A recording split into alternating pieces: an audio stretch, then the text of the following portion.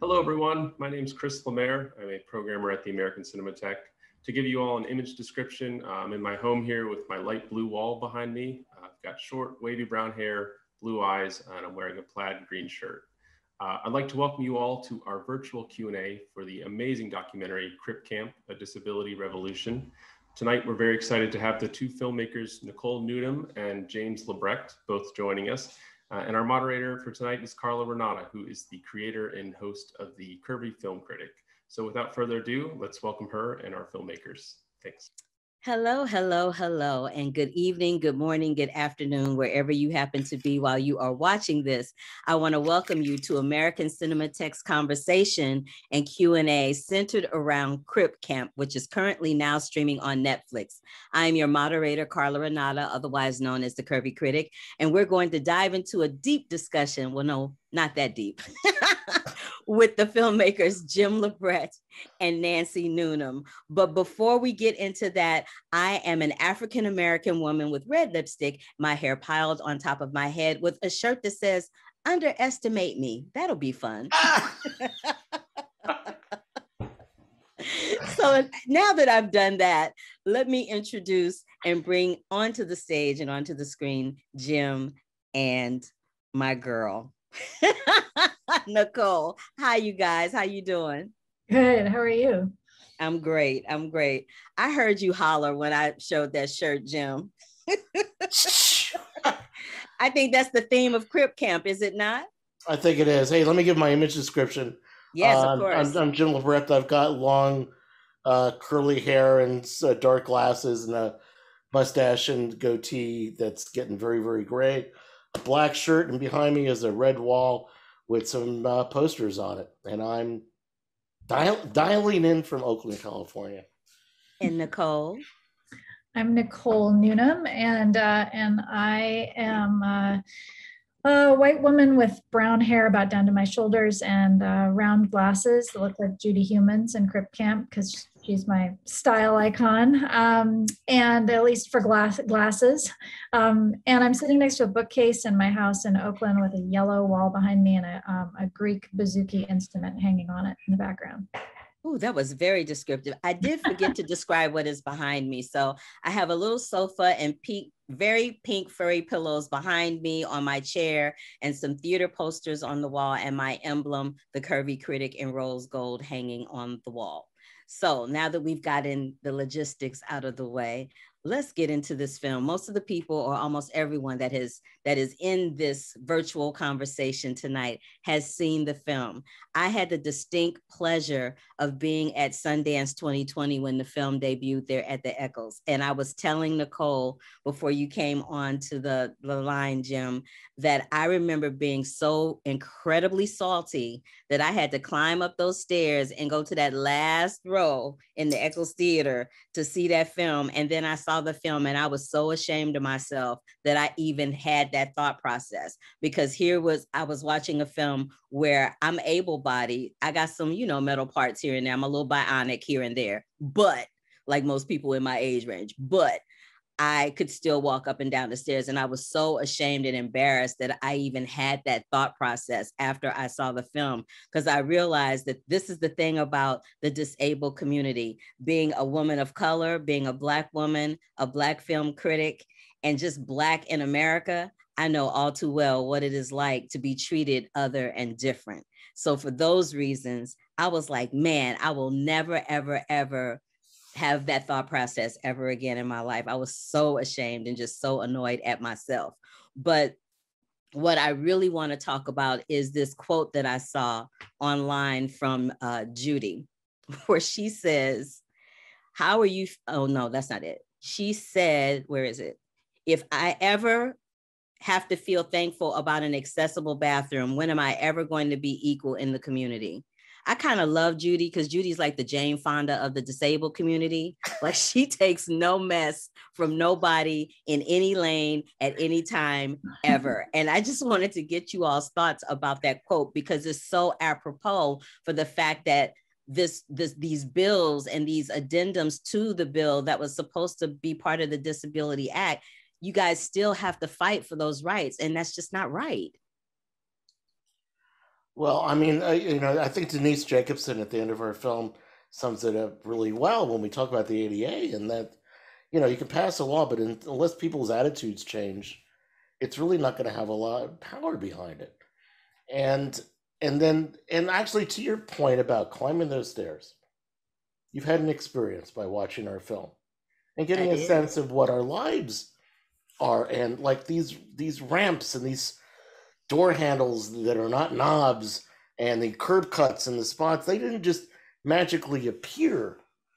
They were fought for. They were really, really fought for.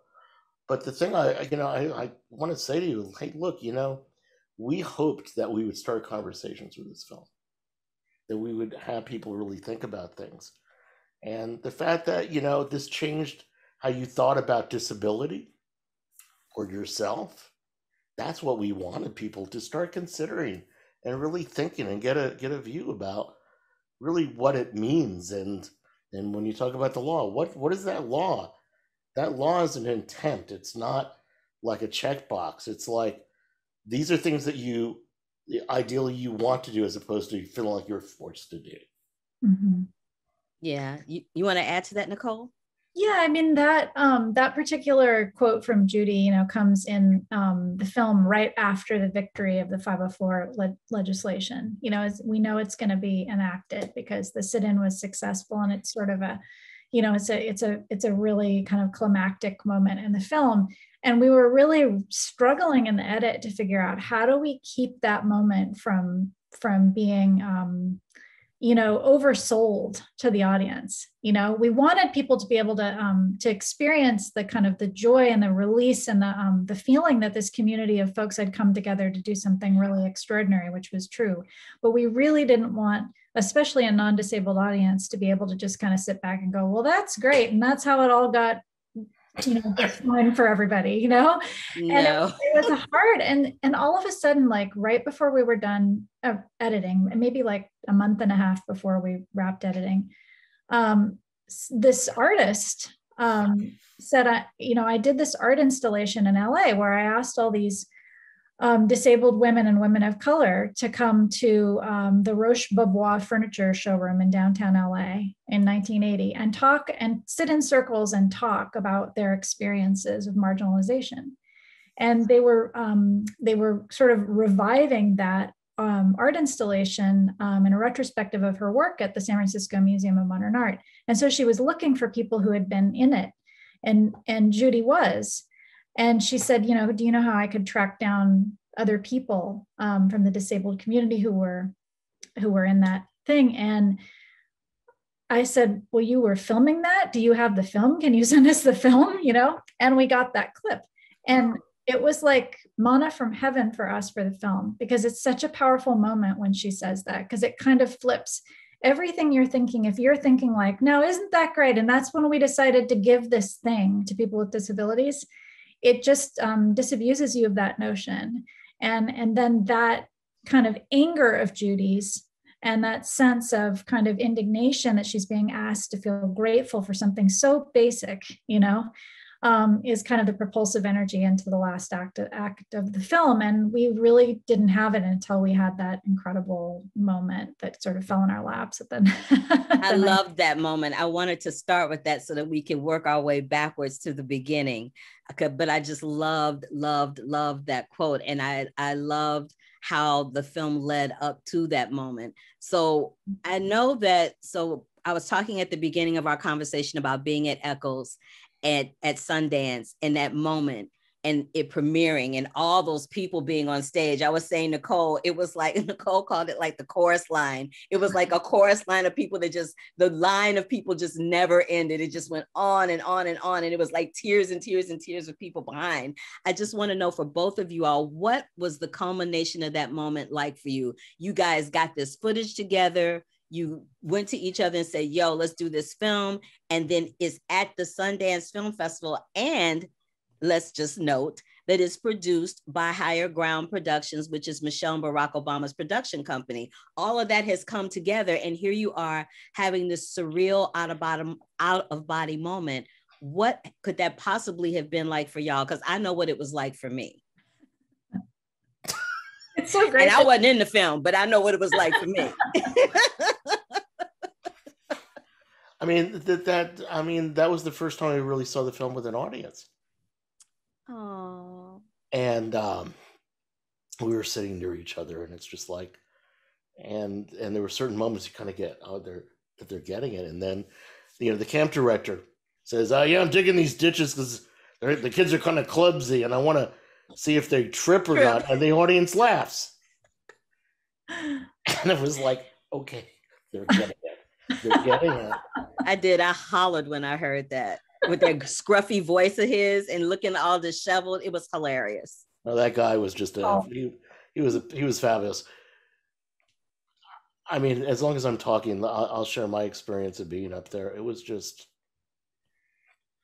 seeing all those people standing and being on the stage with so many other people. I mean, from the film, but people with disabilities, my community. It felt like a real moment in time.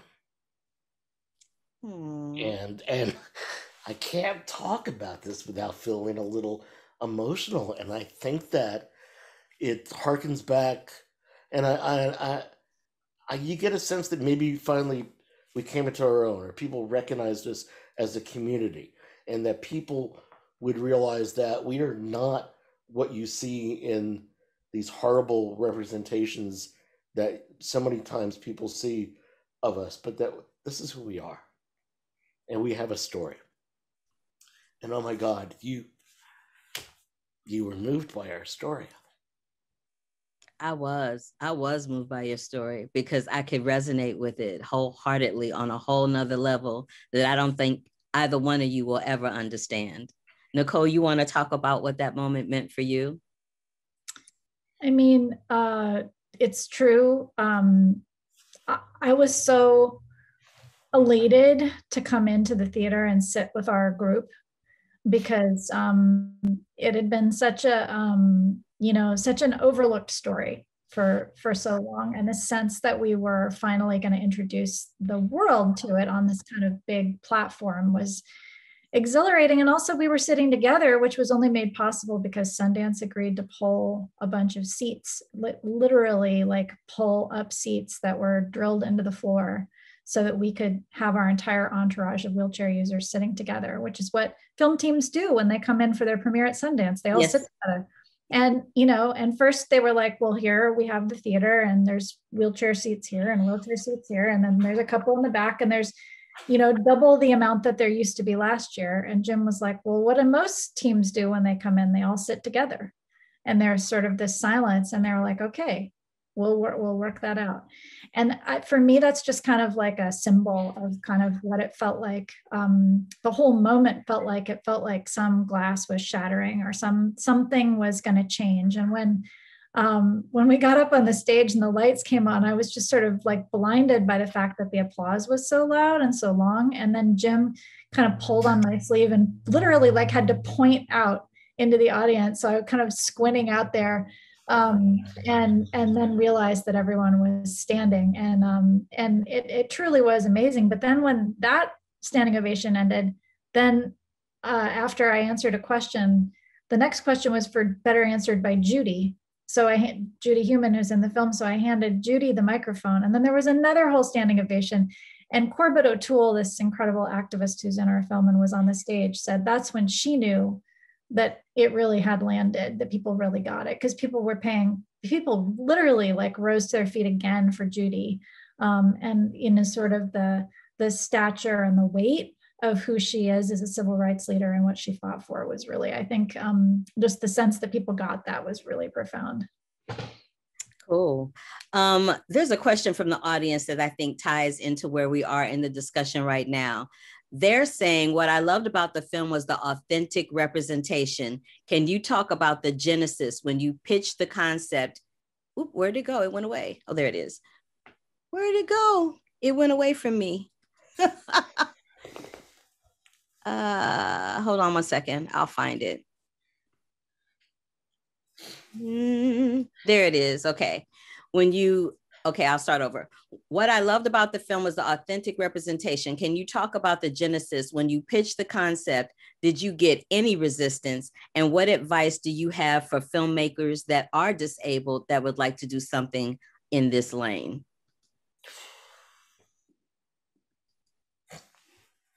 You want to start off, Nicole?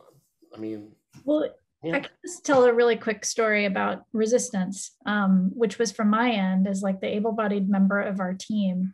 When I got really excited about this idea, I was kind of checking around with, other colleagues and folks that I knew in the industry about whether or not they thought the film would resonate, and many people did.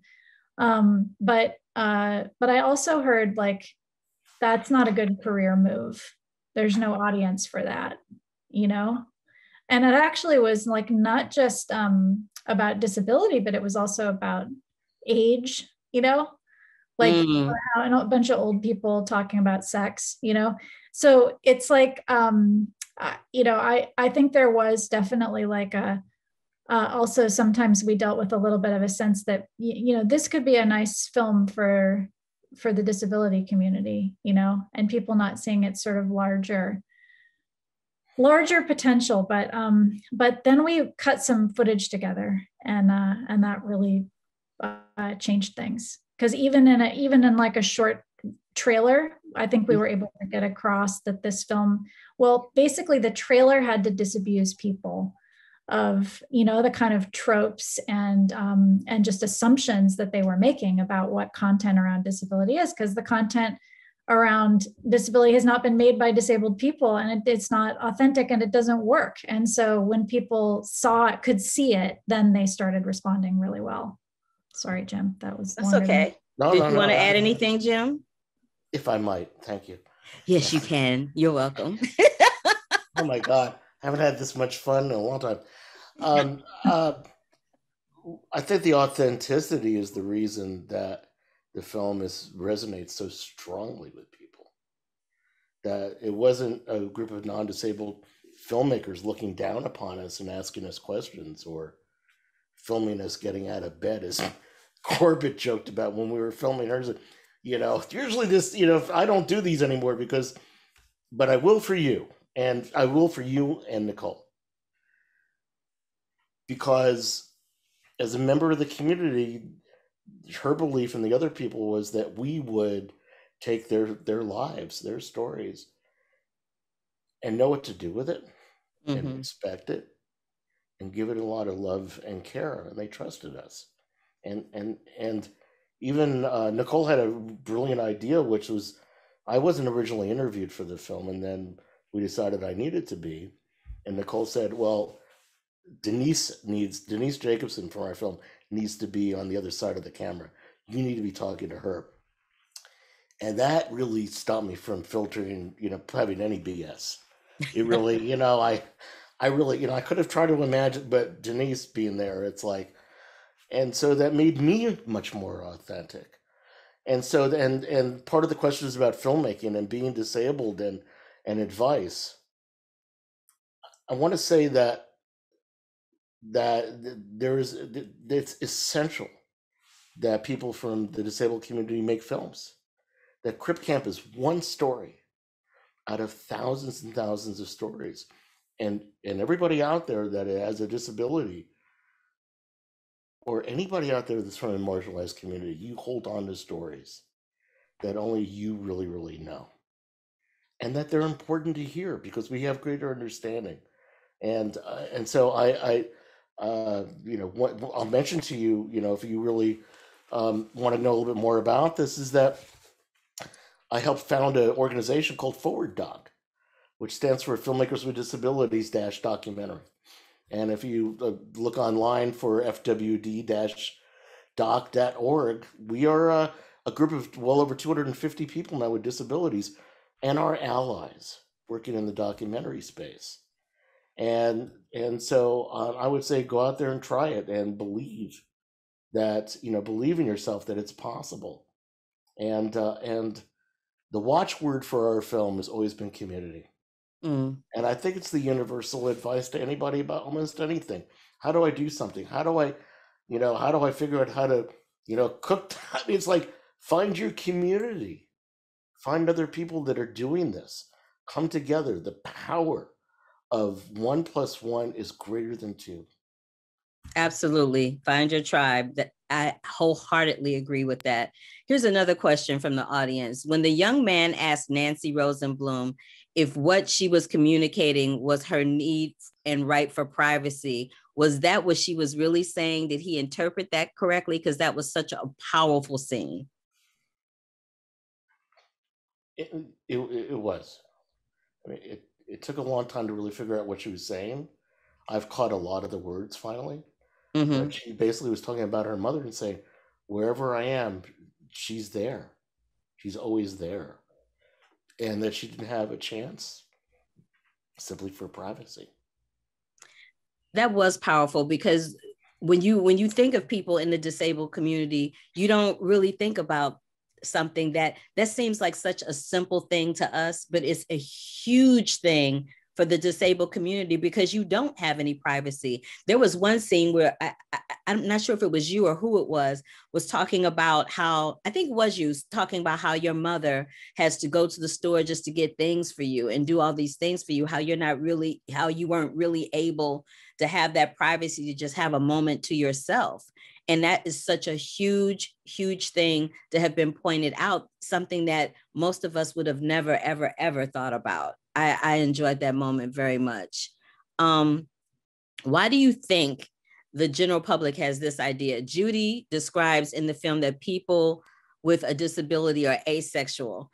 How damaging do you think this misconception is toward achieving equal rights?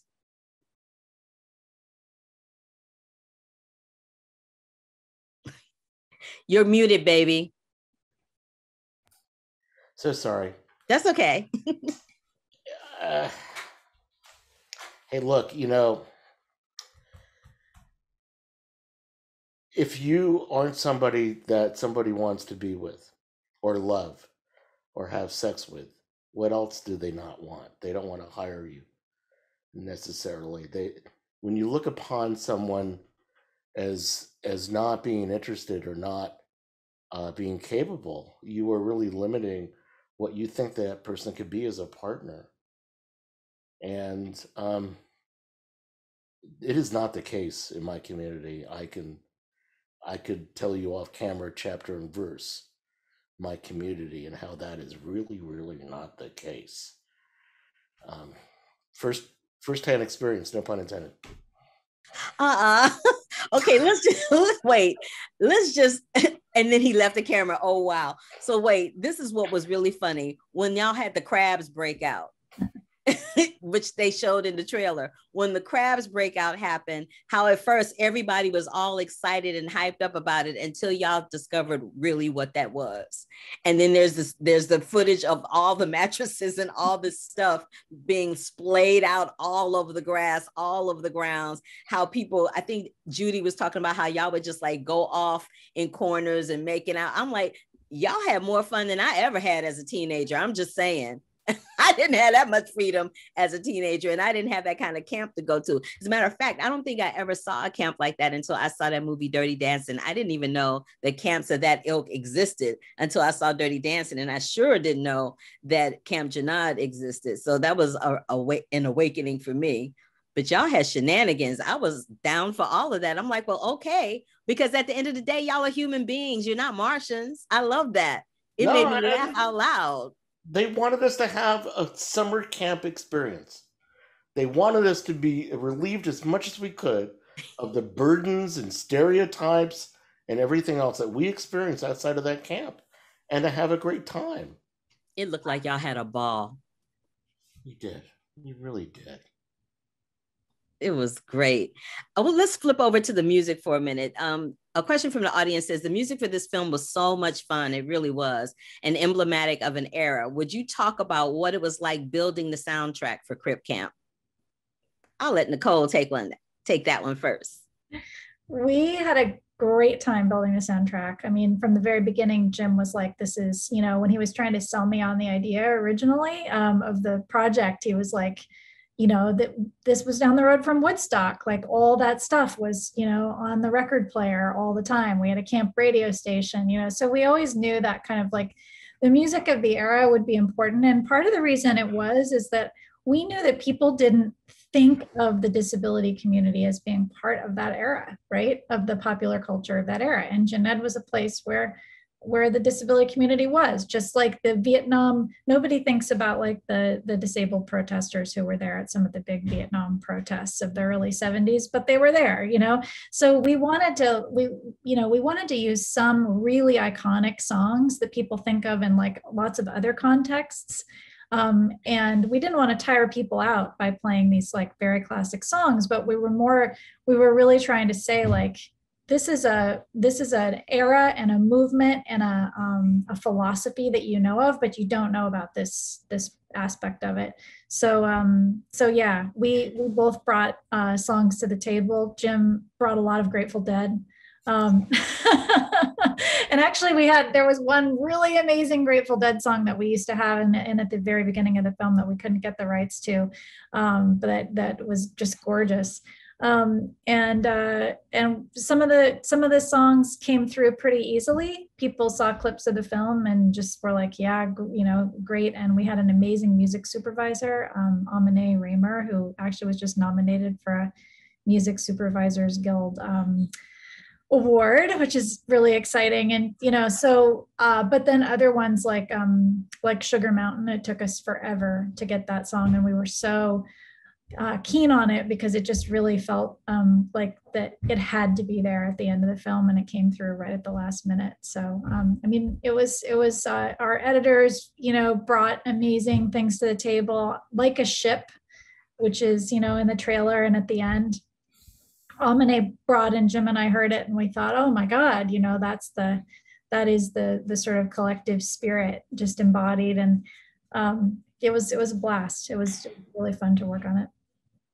I mean, the Richie Havens from Woodstock performance of Freedom, just what a tee up for the film. I mean, my gosh, I just have goosebumps just saying the title. I love that the soundtrack was the bomb. I'm like, Crimson and Clover, come on. It doesn't get any better than that. That was my idea. That was my jam. I'm like, okay, all right, for some Crimson and Clover.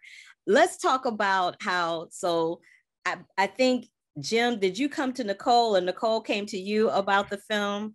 And then how did y'all get from that collaboration to Higher Ground with the Obamas? You know, my career has been in mixing film for many, many years, and documentaries primarily. And in the Bay Area, there's this incredible community of documentary filmmakers. And Nicole was one of my actually earlier clients when I started my company. And when she was wrapping up her last feature-length film, Revolutionary Optimist, this is 6 years ago now, I took her out to lunch because we became friends, and I really loved her as a filmmaker. And I was trying to get her interested in maybe making a film around disability, the kind of films I wanted to see. And really, believe it or not, it was almost an offhand remark at the end as we're going back to the building. I kind of sheepishly said, you know, I've actually wanted to see a film about my summer camp. I think there's a connection here to this disabled civil rights movement of these people going from New York out to Berkeley. That would be a really great story. And I started telling her a little bit about the camp. And, you know, Nicole. I was smitten, you know, but and pretty immediately because the images that he was painting in my mind, I mean, I'd never imagined anything like Camp Jeanette, you know. I think that's kind of one of the really profound things, you know. One of the things Denise Jacobson said when we took that trip back to the old campsite, which is at the end of the film, she said it was our golden age. And there was something that we wanted to really try to get across in the end of the film about the idea that this place was a place where inclusion and equality existed in a way that it still really doesn't, you know? So it's that idea of like, you can't go back to your youth, but also like this idea that like it's been 50 years, you know, and the world still doesn't really look much like Camp Jened. So I was very blown away by the pictures Jim sent me, the idea of kind of like evoking this camp. But I luckily realized really right away in thinking about it that the really wonderful thing was that it was Jim's story. It was his life, and that Jim, you know, had basically been in film school, you know, watching hundreds and hundreds of documentaries, and he would critique them with me when I came in to work with him. He talked about everybody else's films, and so I knew that he and I shared an aesthetic sense, and that we got along. You know, we were great colleagues and friends, and so I just couldn't imagine like if I was to direct this film. And I was excited about the idea of Jim's personal voice and Jim's perspective, and I'm kind of like giving the viewer, letting the viewer in on the kind of journey that I had been on, kind of coming to know disability as a community and a culture and a history, the way that Jim had introduced it to me. So anyway, I asked him if he would direct with me, and luckily he said yes. And you know, it was about the point where we had a sort of, we're starting to cut an assembly together, and had a trailer that our executive producer read in the trades about Higher Ground, the Obama's production company being formed. And he said, oh my God, we have to try to get this in front of them, because, you know, it's a film about grassroots organizing and young people making change. And Judy Heumann worked in the Obama State Department, and this could be perfect. And in our initial outreach, they were like, yeah, we're still trying to figure out what our company's about. We don't really know what we're doing. And our sales agent said, well, just please watch this trailer. And then Priya Swaminathan, who runs Higher Ground with Tonya Davis, called and said, I don't know what you guys did, but I can't stop watching this thing. And my bosses feel the same way, which was incredibly exciting to us. I mean, literally, we thought we had landed on Mars. We could not believe this was actually happening. And she said, I want to fly up to Oakland and spend some time with you guys in the edit room and see if this could be a fit. And ultimately, they said they wanted to partner with us. And I will say that they said, we are going to roll our sleeves up and really make this film with you as partners. And they really did. And Mrs. Obama and President Obama watched 3 different cuts of the film and gave us feedback, and you know, have been so generous with their platform and their support of the project. And it's meant the world to us. It's just been an incredible journey. I'm just stuck on they gave us feedback.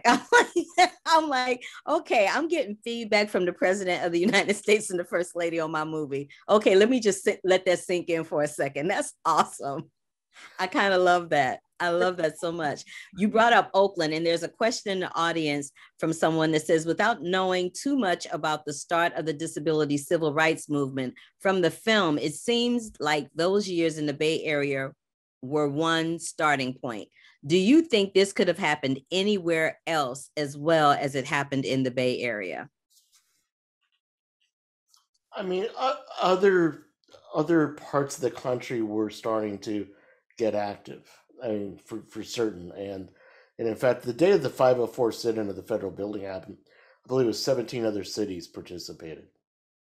And Washington, they couldn't last more than a day. They decided to occupy, but they weren't able to get food and support. But the Bay Area being the place it is, and also the groundwork that Kitty Cohen and everybody else and Judy had really set down, where, you know, and we looked at old footage, and you would see people from Camp Jened or other folks at like one of the first gay pride parades, or they were going out and being part of it. So when it came our turn, so to speak, people got on board. Like, you've been showing up for us, we're going to show up for you. And yeah, the Bay Area, Moscone, the God bless him, the mayor, it's like, yeah, we want to be helpful.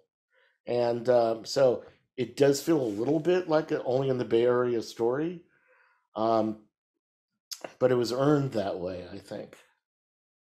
It was part of the culture up here. Yeah, you know, I was also struck by the fact that, you know, we have a film that's out right now called Judas and the Black Messiah, which is dealing with the life of Chairman Fred Hampton. And throughout the the documentary CRIP Camp, at some point it is mentioned that when you guys go into that federal building, that the Panthers were the ones that helped provide food for the people that were there, standing down their ground. And I thought that was so incredibly important and prolific to show, because the Black Panther Party gets such a bad rap about being violent and this and that. And a lot of people don't realize, and it's been coming out more and more through a variety of different projects, that that was not their aim goal. Their aim goal was to be treated equally, just like the disabled community was to be treated equally. Would you guys mind speaking to including that part of the story? Because I thought that was very powerful. It was really important to us. We were so excited when we learned about that and when we started to hear stories, you know, from folks who interacted with the Panthers in the building and remembered that whole thing happening. And, you know, I think in Oakland, we're very proud of that history, and we know the fullness of the story. A lot of folks here, you know, it's like my kids did a whole fourth grade unit on Panther history and had people come in and talk to them. And so, you know, I think that the idea that the sense was, this is a cause that represents the kind of world we want to see, and so we're going to show up for it, was so powerful. And the fact is that there's no stronger way to show the importance of kind of cross-movement solidarity, because they literally would not have been successful if it weren't for the Black Panthers, because they provided meals 3 times a day, you know, the entire length of the sit-in. I mean, I do find that so incredibly extraordinary. And then it was also really important to us because in that this story has been not well enough known, even though it has been told and told well before. When it has been told, the story of particularly leaders of color and people of color in that story has you know, not been highlighted.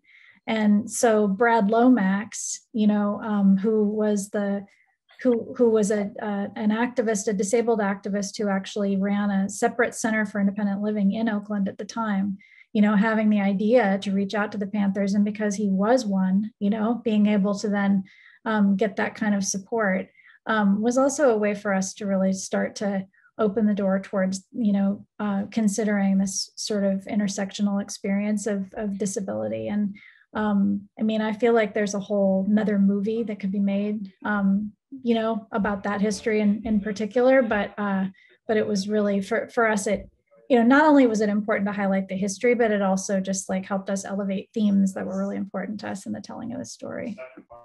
I think in the last couple of years, there's been such a highlight on the disabled community. You know, earlier this year at Sundance, the premiere film, like you all were the premiere film the year before, was Coda, dealing with the deaf community.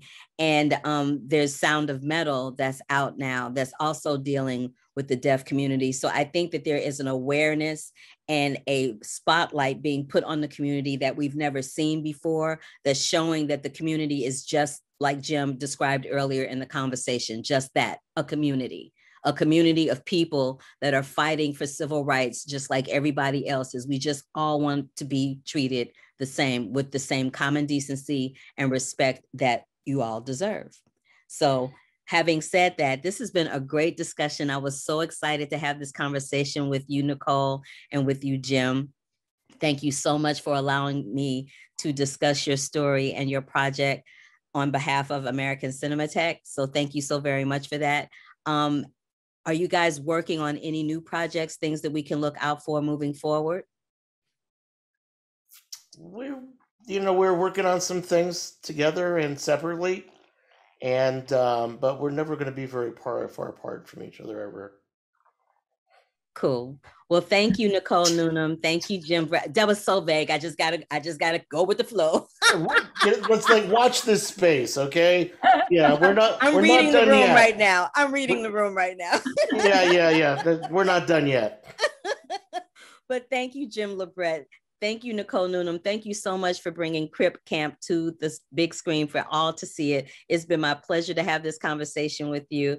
And everybody go to Netflix. If you haven't seen it already, for those who are watching this after we've done this Q&A, go to Netflix, go to Netflix, go to Netflix and screen CRIP Camp. Screen it with your family, tell your friends about it. It is a beautifully orchestrated film. You will not be disappointed. I'm your moderator, Carla Renata. Thank you for your time.